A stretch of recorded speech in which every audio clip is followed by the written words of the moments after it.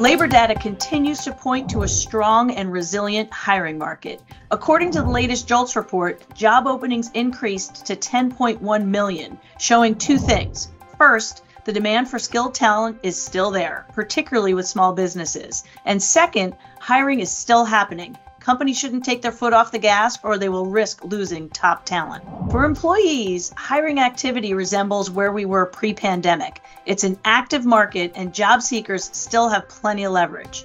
Our advice to those looking is to consider the entire package before making a move. Consider things like salary and benefits, what the company offers for remote and hybrid work, and what environment you ideally want to work in moving forward. And finally, what your long-term growth and development looks like within the company. In a shifting job market, you want to make sure you're considering your future, not just your present.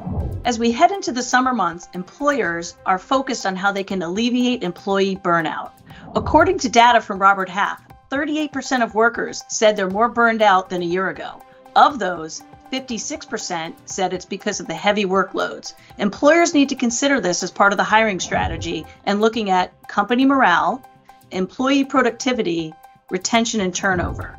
We recommend that employers look at contract professionals to help employees who might feel overworked. Data continues to point to a market that is fluid. For more information, please visit the Robert Half blog at roberthalf.com.